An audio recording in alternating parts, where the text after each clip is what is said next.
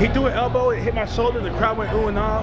He threw the uppercut, it hit my nose, and I just like, and the crowd went ooh and ah because they don't like me. You know what I'm saying? So I started clowning around.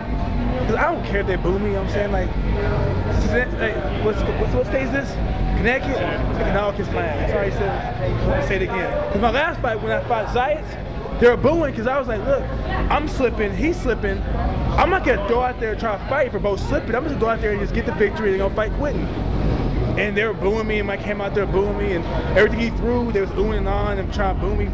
I didn't care. So why do you think the fans don't like you? They don't like me here because I don't like them. You know what I'm saying? Playing simple. You enjoy the hatred? Does it thrive you? It don't matter to me because people gonna love you or hate you. If you keep it real, you know what I'm saying? You're gonna be polarizing. So some people like realness, some people like fakeness. You know what I'm saying? But I keep it real, so people love it or hate it. The truth is an ugly word, right? Straight up. Are you looking to stay active? Just your third fight this year, looking to play one more time, or you wait out the year? I'll fight again. You know what I'm saying? Like, I get paid to fight, so why not fight? Plain and simple. Weighing at 202 pounds, is middleweight potentially in the future? I know you talked about that after the fight. It's just simply they offer to you and think about it. It's like this.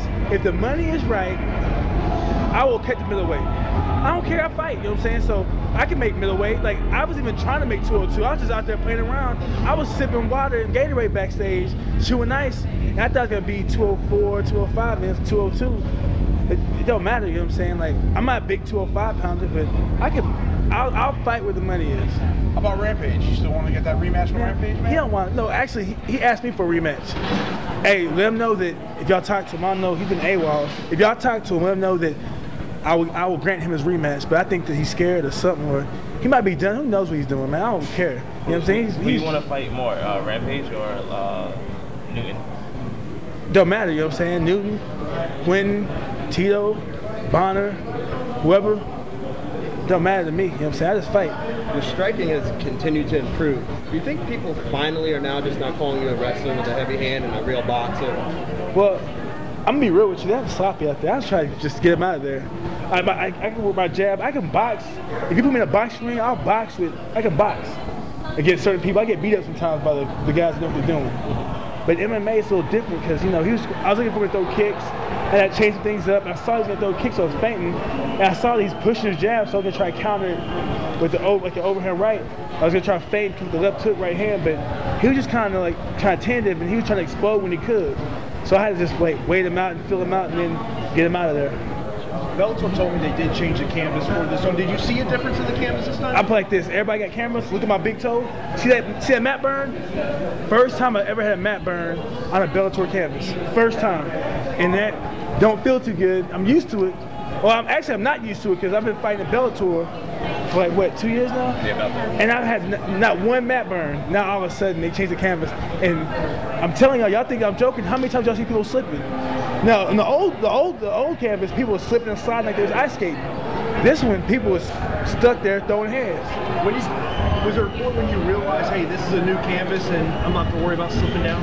I knew it when they said they changed the canvas because Kobe don't play, you know what I'm saying? He said, I'm going to change the canvas to the old Strikeforce canvas. Bingo, I knew I was good. I never slipped in Strikeforce, you know what I'm saying? With no slipping in Strikeforce for me. Bellator, I was slipping all over the place. Every fight I slipped. Your promo had a lot of nods to your vocabulary and some of the words you've used in the past to describe the previous Scott Coker there. Want to know, can we expect more exciting language from you, or are you going to do more of the talking with the hands now? Man, I just do what I feel like doing. Really, I don't plan nothing out. I freestyle. I don't practice nothing. I don't look in the mirror or nothing. I just, off the top of the dome, I just spit it right there, you know what I'm saying? So how's your health right now? Like, you've got the different problems, an infection in your knee and so on, right? I tell you this, like, it took some time, you know what I'm saying? Because people don't understand, I was on vancomycin for about 4 months. And that's like, strong stuff. And after that, I fought a few months later, you know what I'm saying? Maybe like four months later. And I'm still healing from that stuff. And I'm feeling bigger, stronger, faster. But it's a process, man, because that Vanco, I thought I was going to take it and be good. No, it messed my whole body up.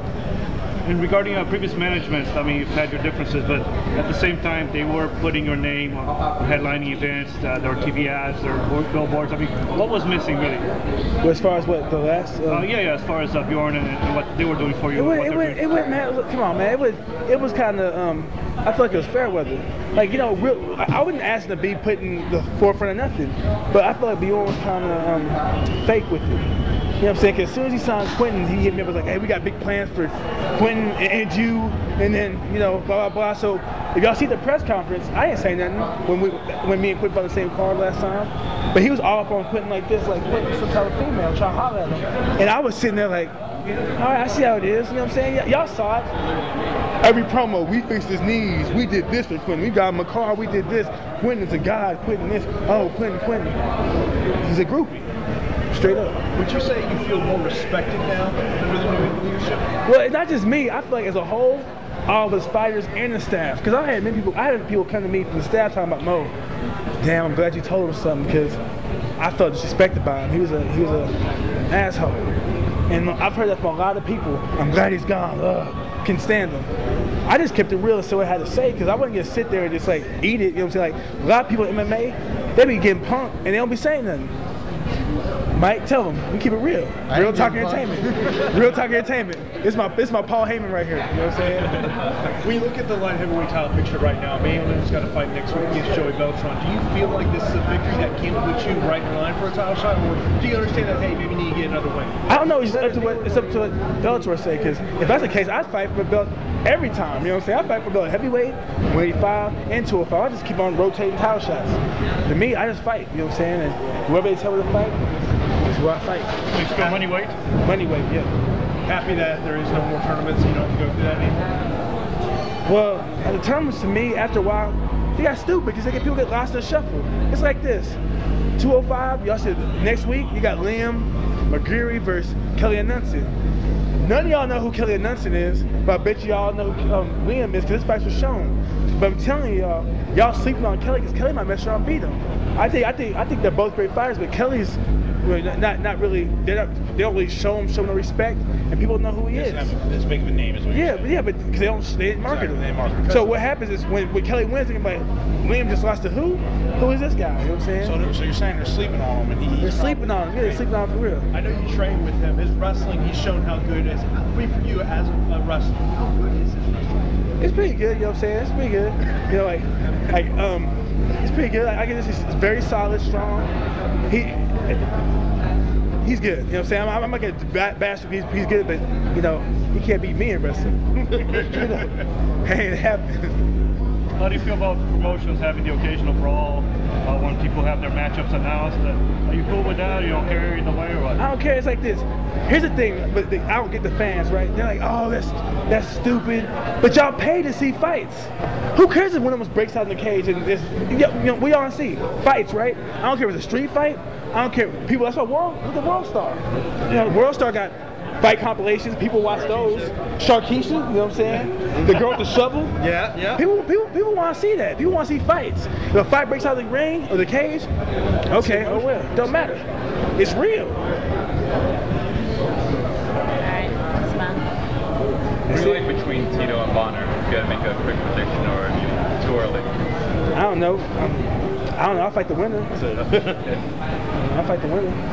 But I like Bonner's promo. I like what Bonner did because, you know, I guess Bonner hates him. That's cool with me. You know what I'm saying? If you hate him, motherfucker, talk shit about him. You like the masked door? I don't know who's that masked dude. Who was he? Justin McCullers. Yeah, Justin McCullers. Oh, sparring partner. That's him. Yeah. See, that's good too. I like that. You know what I'm saying? I like the theatrics. I like that. Do you understand where fans say that looks too much like professional wrestling, too scripted? Y'all want me to quote what I always say? Yeah, you got it. Fuck the fans. Because they don't know what they want. You know what I'm saying? They want to see fights. Okay, a fight was broke out, but you can say it's scripted. You know, they don't know what happened. They ain't here. The ones outside, they're at the venue. Some might be like, hey, it's real. Some might be like, it's fake. But you know what? They're gonna watch the fight when it really goes down. You can't fake that. So who cares? So love or hate you as long as they're talking about you, right? Yeah. You know what I'm saying? As long as you're in the media. Okay. Thanks, guys. Thanks, Mal.